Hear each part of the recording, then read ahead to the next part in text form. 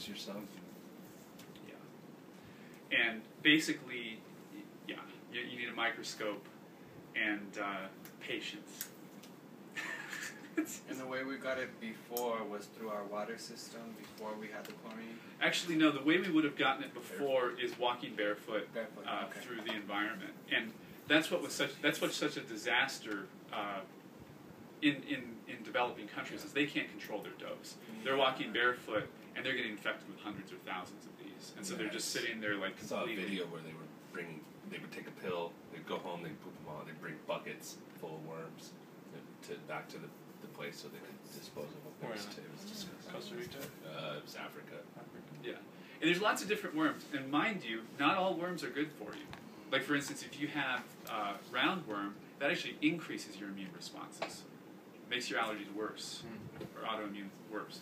But human hookworm and human whipworm are the two species that apparently co-evolved with us for long enough that they're more along the lines of friends rather than an enemy, assuming the friends are in the right ratio to your body's cell count. And they call it the old friends hypothesis, is what it's called. It used to be called the hygiene hypothesis, that like we were too clean and that's why we're having trouble. It's not necessarily the cleanliness, it's who you're keeping out. You know, and the old friends are the ones you don't want to keep out. Yeah, it's super interesting. And it took so long to build a connection with us, like, to live with us, and then we're just like, we don't want you no more. Like, Yeah. I took millions of years to be your friend. Yeah. I don't want to be your friend. Yeah. Well, I think what's even more interesting is that it just shows that too much of a good thing is a bad thing, and not enough of a good thing is a bad thing. It's more about the balance than it is the absolute identity of something. You know, it's possible to have too much of anything. Same with water. Drink too much water, you're in trouble.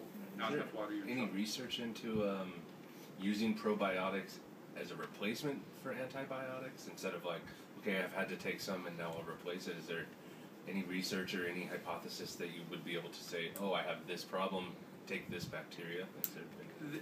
I think of probiotics as a little bit more preventative than curative. Okay. Like if you're really, really coated with good bacteria, the chances of you getting salmonella are really small because the real estate in your intestines is pretty much already used up by the good bacteria. There's not a lot of places to colonize. There is a therapy, an antibiotic therapy that's sort of interesting in Russia where they introduce viruses instead of antibiotics because it turns out that certain viruses are just kill the heck out of certain kinds of bacteria. And they started doing this, like I think it was in the 1930s, 40s, 50s, something like that. And then antibiotics came on the scene, were much more popular.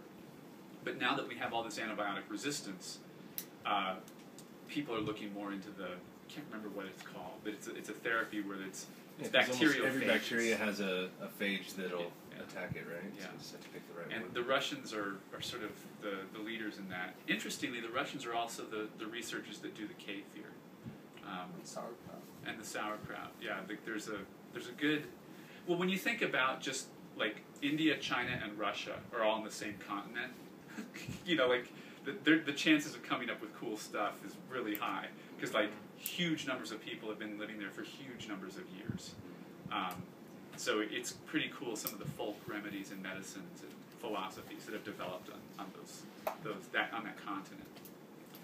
So that's the story of the hookworm, and it'd be virtually impossible for you to get hookworm from me because this stuff, it has to culture in soil for 7 days before it becomes infectious. And assuming I'm defecating into chlorinated water, they're all dead. Like that's the purpose of chlorinated water. So that's how that goes. But one of the reasons it's not FDA approved in the United States is because there's enough peer-reviewed research to show that it's that potently beneficial, and pharmaceutical companies have captured some of the FDA, in my opinion, and so Some of you it, know, the whole thing. and There's so one desk left for anybody. yeah, that's not. like what's happening is pharmaceutical companies right now are grinding up hookworms, trying to figure out what it is that they're doing, and they're going to try to put it in a pill and sell it for $1 billion. But it's Yeah. working as an ecosystem component, not as. They'll never achieve. Yeah. It'd be like trying to put a robot on a bicycle and say, you know, ride the bicycle, even though the bicycle is a dynamic equilibrium machine. You know, it'd have to be a darn good robot. You know, what these hookworms are doing is they're literally riding. They're not riding a bicycle. They're riding a horse, and you're the horse, and they're skillful at it. So it's really cool stuff.